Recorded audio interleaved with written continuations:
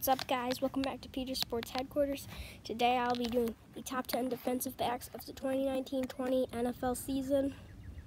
Today I'm outside doing this video. It's a very nice day today, so I thought I'd get some fresh air. That being said, let's get started with number 10. It goes to Green Bay Packers corner, Jaire Alexander. Him and Za'Darius Smith led that Packers defense to being a very good defense this year, so that's why I have him on the list. Number 9 goes to New Orleans Saints corner, Marshon Lattimore.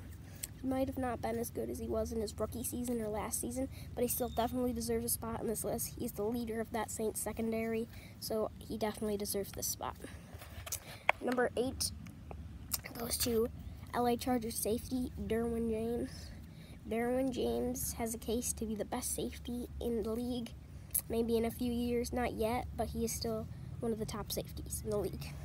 Number 7 goes to former Detroit Lion, just got traded to the Eagles a couple months ago, Darius Slay. Darius Slay was definitely the leader of that Lions secondary. They just drafted Jeff Okudah to replace him.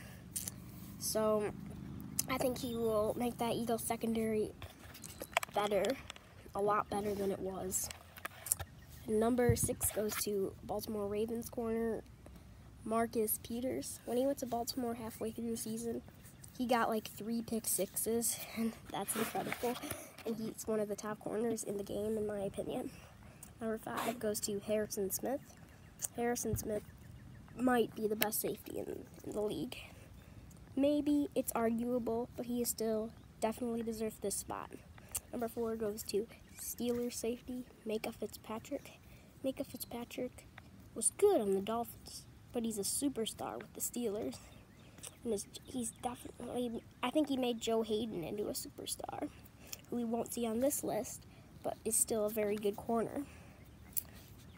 Number 3 goes to Jamal Adams, safety for the Jets. Jamal Adams might not get a lot of interceptions, but he's more of like a sacking safety. That play, when he ripped the ball out of Daniel Jones' hands and took to the house, was pretty cool. And number 2 goes to New England Patriots corner, Stephon Gilmore. A lot of people might say he's the number 1, but the guy in front of him gave up no touchdowns. He gave up 1. They had the same amount of interceptions, but Gilmore played more games. So that's why I have Gilmore here. And the number 1 corner that I was just talking about is Tre'Davious White.